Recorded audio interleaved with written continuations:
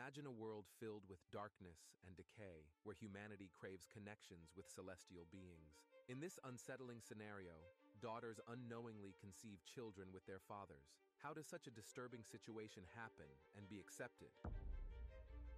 And what consequences does it bring to a society on the edge of moral collapse? Join us on this, unveil the alarming tale of Lot's daughters sleeping with their own father. The troubling divine encounter. The interesting journey of Lot, as reviewed in the Bible's book of Genesis, begins to be covered in mystery, particularly regarding his name. Some scholars believe that his name might symbolize the importance of maintaining a respectable act before others, similar to a veil. This interpretation hints at the significance of appearances and social politeness in ancient societies. Lot's travels commence after the passing of his father, leading him from the busty city of Ur, known for its advanced civilization, to the ancient city of Haran. Accompanied by his grandfather Terah, his renowned uncle Abraham, and Sarai, his uncle's wife, Lot embarks on a journey filled with adventure and challenges. As Abraham sets out on his divine mission, Lot faithfully follows, witnessing miracles and hardships alike. Together, they navigate through periods of famine and scarcity, seeking refuge in the bountiful lands of Egypt. However, their sojourn in Egypt takes a wild turn when a deception causes them to face the wrath of the Pharaoh, forcing their expulsion from the land of the Nile. Returning to Canaan, Lot finds himself in a burgeoning conflict, not just between nations, but within his own family. The prosperity given to both Abraham and Lot leads to a clash over resources, as their livestock thrive and multiply beyond the capacity of the land to sustain them. This tension escalates into disputes between their shepherds, highlighting the complexities of human relationships and the challenges of coexistence in a world of abundance and scarcity. In the Bible story, we see a striking difference between Abraham and Lot. It's not just about who they are, but also about the choices they make when faced with life's challenges and opportunities. Abraham stands out for his unwavering trust in God and his willingness to follow divine guidance. His faith is like a compass that directs his decisions, showing us how he prioritizes God's will over worldly desires. One memorable instance is when 3 mysterious visitors appear to him near the oak trees of Mamre. Imagine Abraham is relaxing by the entrance of his tent when he notices these strangers approaching. The way the story describes their presence hints at something extraordinary about them. Without hesitation, Abraham bows down in respect before them, recognizing their importance. What happens next is proof of Abraham's exceptional hospitality. He invites these strangers into his home, offering them a place to rest and refresh themselves. He even goes the extra mile by providing water to wash their feet and food to nourish them. This moment not only showcases Abraham's hospitality, but also his deep reverence for the divine. In a serene moment under the ancient oaks of Mamre, Abraham and Sarah found themselves at the heart of an extraordinary encounter. As the warm breeze whispered through the leaves, 3 visitors appeared before them, their presence radiating an otherworldly aura. Amidst the exchange of pleasantries and offerings of refreshment, a revelation unfolded that would forever alter the course of Abraham and Sarah's lives. One of the visitors, with eyes that seemed to hold the wisdom of ages, spoke with a gentle certainty. He declared that Sarah, though long past the years of childbearing, would cradle a newborn in her arms by the same time next year. The air hummed with the weight of this divine promise, resonating with the earlier assurance bestowed upon Abraham of a lineage as vast as the countless stars. But this moment wasn't merely about prophecy. It was proof of the bond between mortal and divine. As Abraham's hospitality enveloped the guests, it became apparent that their visit was not merely chance, but orchestrated by a higher power. The intimacy of their exchange revealed the depth of the relationship between God and his faithful servant. Under the canopy of Mamre's ancient trees, amidst the flickering shadows and golden light, Abraham and Sarah witnessed the convergence of heaven and earth in a moment that would echo through the annals of time.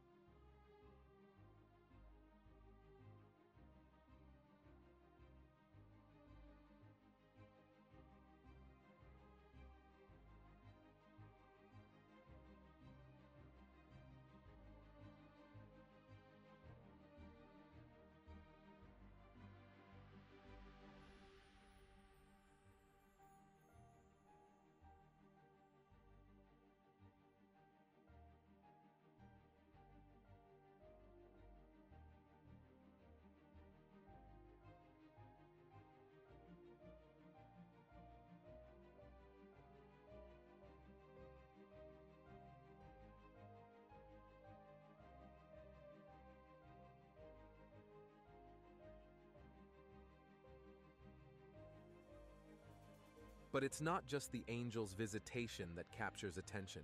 It's the reaction of the city's inhabitants that truly highlights the depths of their depravity. Men driven by lust and greed, descending upon the strangers in their midst, their intentions dark and threatening. And during this turmoil stands Lot, a man torn between his loyalty to God and the corrupting influence of his surroundings. His offer of his daughters as a desperate attempt to quell the chaos speaks volumes about the moral decay that has seeped into every corner of Sodom. As the narrative reaches its climax, the fate of Sodom hangs in the balance. Will God's justice prevail, or will the city's sins be allowed to continue unchecked? It's a tale of moral ambiguity, of right and wrong blurred by the shadows of human frailty and divine judgment, the distressed negotiation of faith. In the ancient text of the Bible, there's a gripping tale that showcases Abraham's incredible bravery and his unwavering determination to understand the nature of divine justice. The story centers around the doomed city of Sodom, teetering on the brink of destruction due to its rampant wickedness. Abraham, portrayed as a righteous and courageous figure, boldly steps forward to intercede on behalf of the city's inhabitants. He engages in a daring dialogue with the Almighty, questioning whether God can spare the righteous alongside the wicked. This audacious exchange not only reveals Abraham's deep concern for the fate of the innocent, but also underscores his profound faith in God's fairness. As the narrative unfolds, Abraham embarks on a bold negotiation with the Creator himself. His inquiries probe the very essence of divine mercy and justice, demonstrating a remarkable blend of audacity and reverence. It's as if Abraham is engaged in a high-stakes negotiation, navigating the complexities of morality and compassion with divine providence. This gripping account resonates with the powerful message found in James 5:16, emphasizing the potency of prayers uttered by righteous individuals. It underscores the belief that earnest supplication can wield tremendous influence, even in the face of seemingly insurmountable odds. Throughout this gripping saga, Psalm 86:15 echoes in the background, depicting God as a compassionate and merciful deity, slow to anger and abounding in love and faithfulness. It serves as a poignant reminder of God's willingness to heed the heartfelt pleas of his servants and his readiness to extend compassion in response to fervent intercessions. In essence, Abraham's courageous intercession before the Lord serves as a timeless testament to the power of faith, the complexity of divine justice, and the boundless depths of God's compassion. The tale not only reveals the immense compassion of the divine, but also underscores the enduring value of persistence in the face of adversity and the pursuit of justice and kindness. During the whispers of impending doom, as God decides to bring retribution upon the corrupt cities of Sodom and Gomorrah, a remarkable event unfolds. In the ancient texts of the Bible, a pivotal moment emerges before the annihilation of Sodom. It's a moment where a man named Lot, along with his kin, finds themselves amid divine intervention. Two angels, emissaries sent by the Almighty, arrive to rescue Lot and his family from the impending catastrophe. It's a stunning display of divine mercy, an unwavering commitment to the covenant established with Abraham, a covenant rooted in promises of protection and blessing.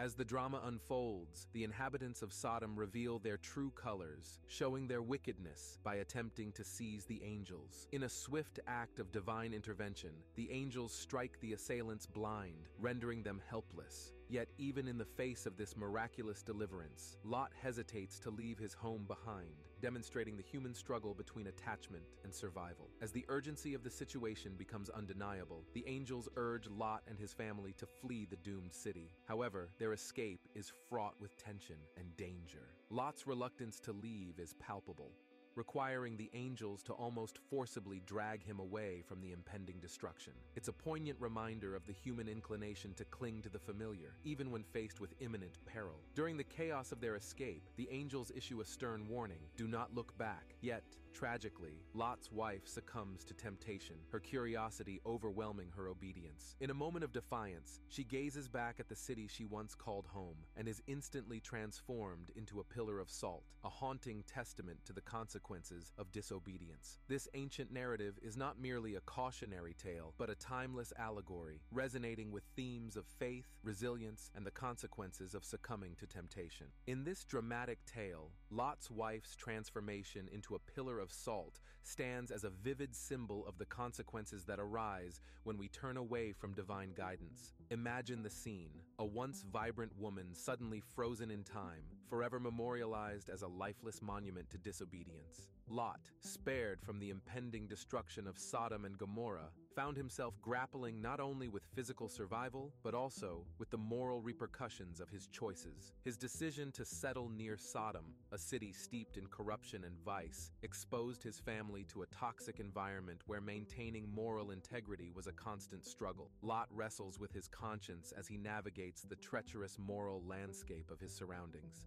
Despite his best efforts to uphold righteousness, the pervasive influence of Sodom's depravity threatens to corrode his resolve at every turn. The timeless struggle of Lot resonates deeply with the challenges faced by Christians in today's world, where societal values often run counter to biblical teachings. It serves as a poignant reminder of the ongoing battle to preserve moral purity in a culture that celebrates moral relativism and indulgence. In this narrative, the transformation of Lot's wife into a pillar of salt is not merely a cautionary tale, but a compelling allegory for the enduring conflict between fidelity to divine principles and the seductive allure of worldly pleasures. The proof of faith and desperation.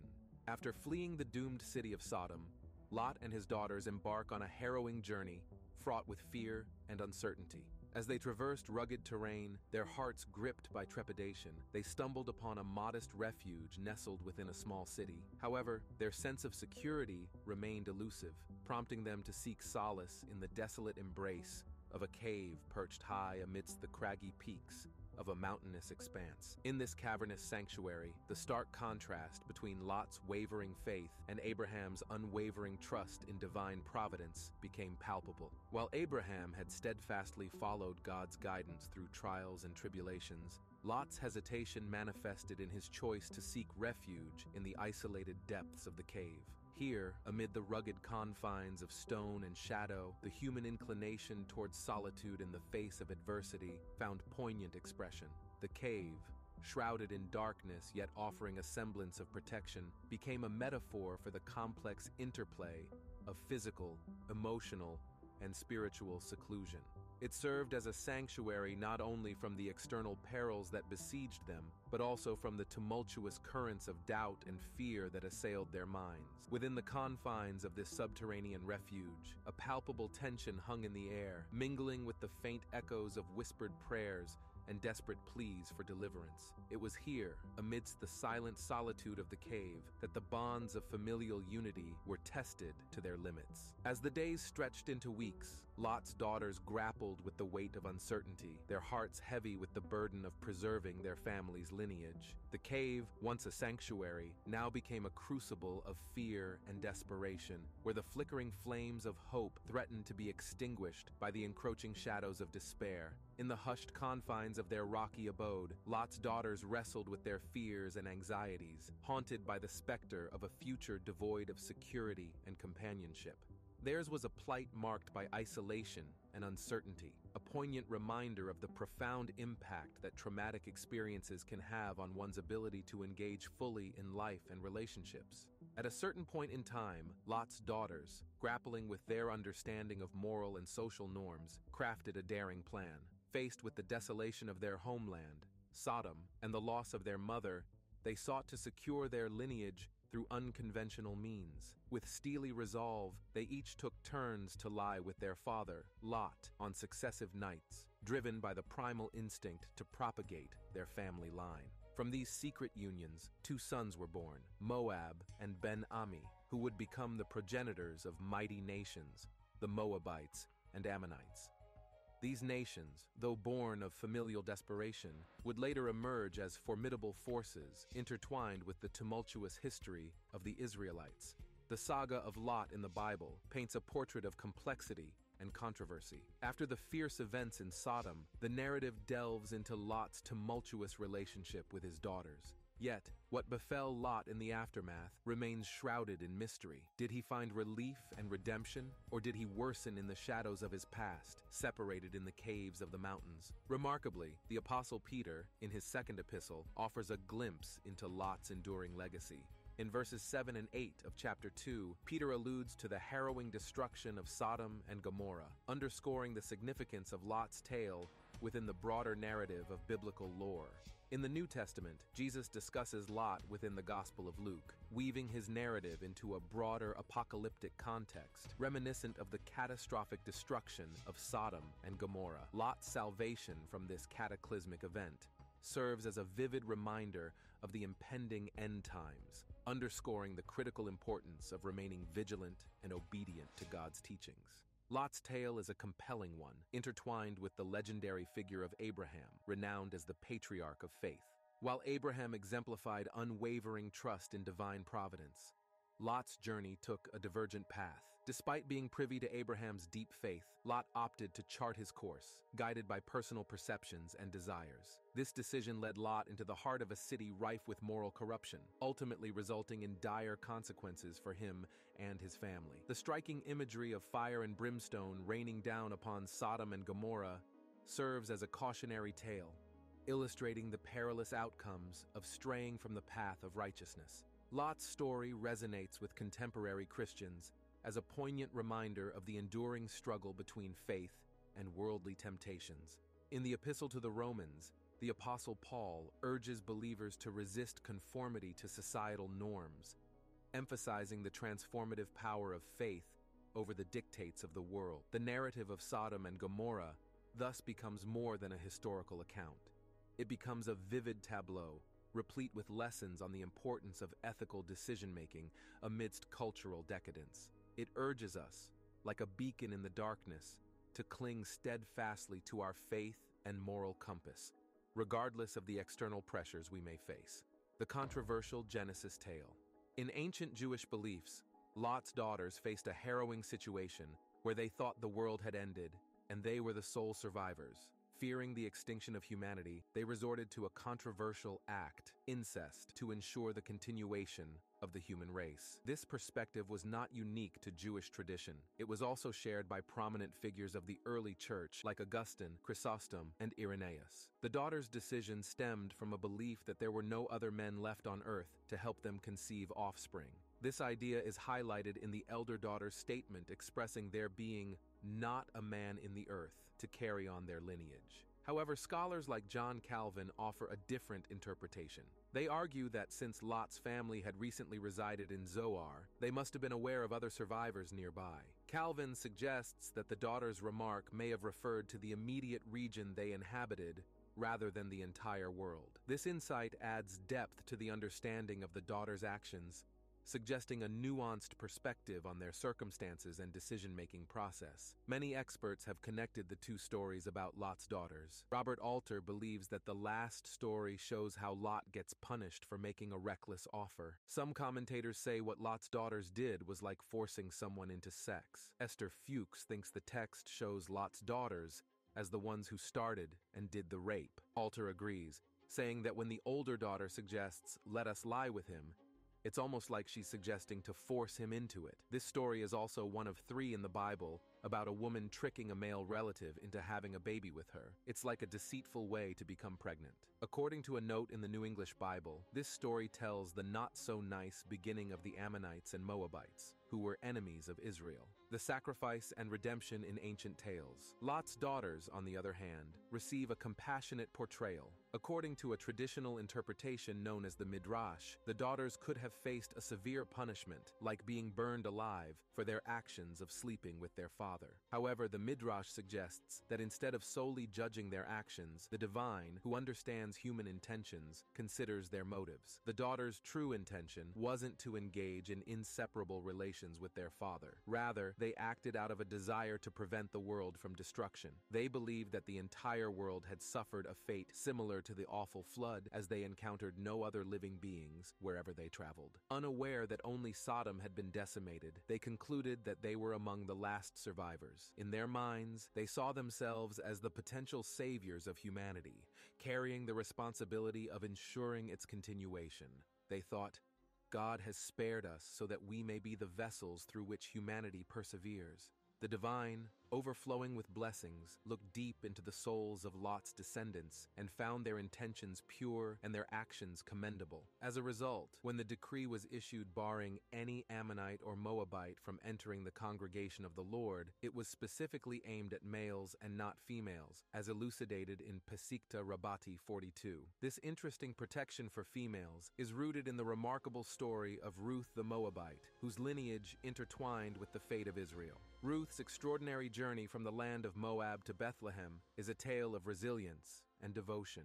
As a widow, she chose to follow her mother-in-law, Naomi, back to Israel, pledging her allegiance not just to Naomi, but also to the God of Israel. Through her unwavering loyalty and hard work, Ruth caught the attention of Boaz, a respected figure in Bethlehem. Their union wasn't just a union of two individuals, it symbolized the intersection of two worlds, bridging Moabite ancestry with Israelite destiny. The Midrashic tradition adds layers of passion to this narrative. It suggests that when Lot was instructed to rescue his daughters from the impending destruction of Sodom and Gomorrah, celestial beings already foresaw the lineage that would spring forth from them. Ruth's lineage, tracing back to Lot's daughter, became intertwined with Israel's story profoundly and unexpectedly. Moreover, Ruth's eventual marriage to Boaz bore fruit not only in the form of their son Obed, but also in the grand scheme of history. Obed became the father of Jesse, who in turn fathered David, Israel's iconic king.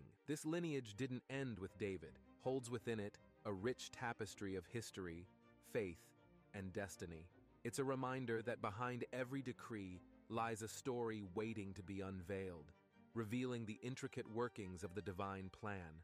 Furthermore, in the story recounting the inseparable act committed by Lot's daughters, they express a desire to preserve seed from our father, using the term seed to refer to offspring, rather than specifically mentioning sons. This choice of language is interpreted in Jewish tradition as indicating a deeper purpose related to the future arrival of the Messiah. This historical event, therefore, holds significance in the context of the Messianic prophecy. Additionally, there is an interesting understanding found in Midrash that sheds light on the careful circumstances surrounding this act. It is said that Lot's daughters lacked wine, but through divine intervention, their cave home was transformed, symbolizing a glimpse of the future paradise, with wine flowing abundantly.